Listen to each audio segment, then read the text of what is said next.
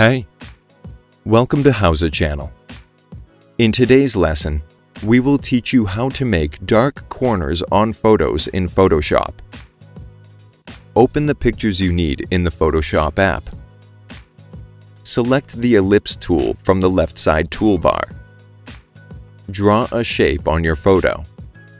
You will have a new pop-up window open. Look for Path Operations and click on Subtract Front Shape. Click on Masks. Adjust the feather settings to your liking.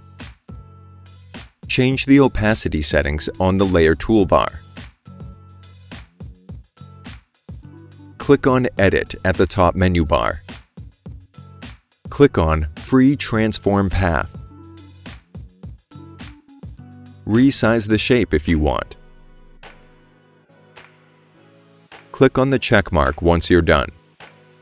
That's it. Thanks for watching the video. Please like it and let us know if you use any of our tips and tricks. Subscribe to our channel. We upload new tutorials every day. See ya!